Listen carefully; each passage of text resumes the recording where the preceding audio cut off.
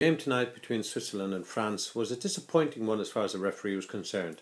Mr. Kuipers from Holland, an experienced match official both at World Cup level and indeed at European Champions League level, I thought was far too lenient with the players.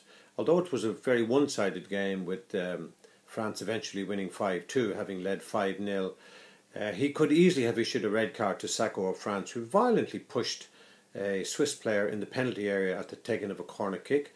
There was a dive in front of him which he should have booked for, and right at the end he finally took out his yellow card and booked Cabaye. For a man of his experience and for the level of football that's there, I thought he let himself down and he let his colleagues down, and because of that you'll see on my blog I've marked him quite low.